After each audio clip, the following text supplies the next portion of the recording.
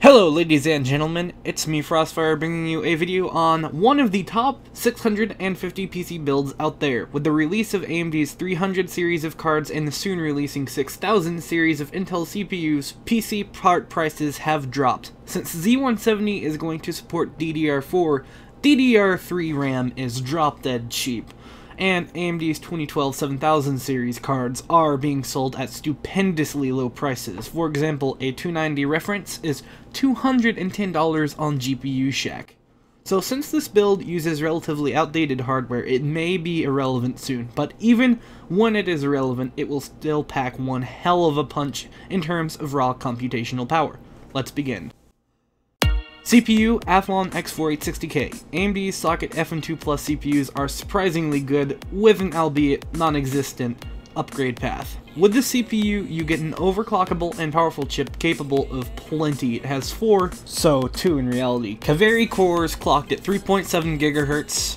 I prefer this CPU over the G3258 since it's a quad core. You may want to consider going LGA 1150 if you want this to have a upgrade path, because as of now, the 860K is the best processor on the FM2 Plus socket. That's saying something, considering this CPU is pretty weak compared to, say, the 4690K. For the motherboard, we're going with a relatively plain but still capable ASRock FM2 A88X Extreme 4 Plus full ATX motherboard. It has plenty SATA and USB ports, so expandability is not an issue, but it is lacking on color. ASRock instead opted for a black and grayish-white color scheme instead of red or blue. While sleek and professional looking, it won't captivate anyone for more than a few seconds.